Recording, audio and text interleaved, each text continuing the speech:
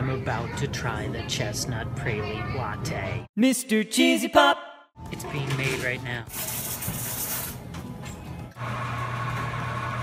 Here is the Chestnut Praline Latte. I just got it. This is going to be the first time I ever sip it in my life.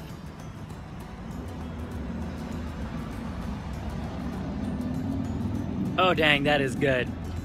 Woo! How do I even describe this? Let's go somewhere else where I am not in the middle of the street in the dark. Okay, how about that? Yes? Good. All right, so I've opened it up here and you can see what's on the inside. Now, these are the caramelized chestnuts and praline spices that they add to the top of it. Okay, let me take another sip so I can now give you an accurate description of what this actually tastes like. All right, this is gonna be another sip now.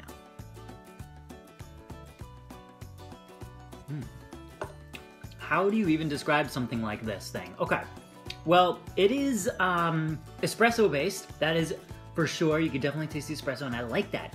It is not as sweet as the pumpkin spice latte, our favorite PSL. No, the CPL, actually, you can actually really taste the coffee in it, the espresso, and you can taste, boy, it's nutty. It's nutty! It's this weird mix of like a not salty nut and then this really sweet caramelized sugar. Candied nut. Yes, candied nut. It's like you're walking down the street on a chilly Parisian night and you smell chestnuts in the air and you're like, I want a beverage that feels like that. That's what this is.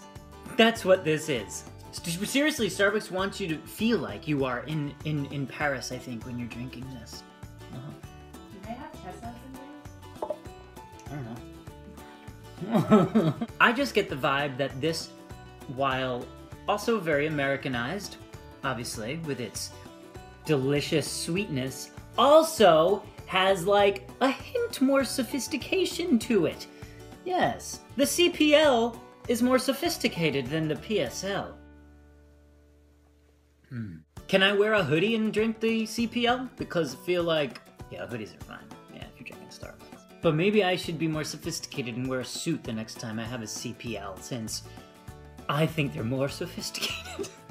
Warm chestnuts. You know what, actually, this is kind of neat. It's making me think of my grandpa, because he's the only person that I knew that would eat chestnuts, and always during like Christmas time, he would, you know, peel the chestnuts, and this is reminding me of that. Now, of course, those are not sweet. Those are like savory, you know, and usually chestnut things are savory. So yeah, props to Starbucks for making the chestnut something sweet. They're so good at things like that, man. All right, so I just looked up the nutritional information on it, and so it's got 330 calories, 39 grams of sugar, and it's also 40% of your saturated fat for the day.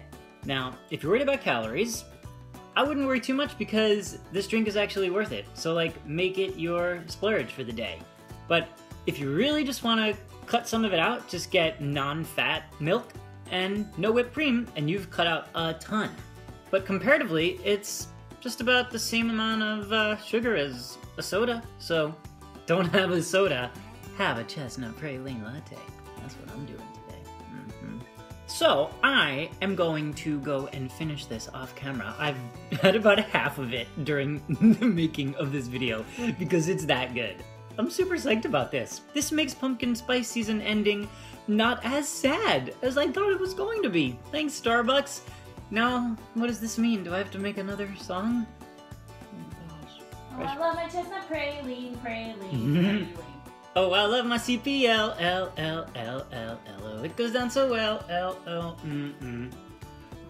It's not hard to tell. CPL. Oh, I love my pumpkin spice. So it goes down so nice. You can't even get it,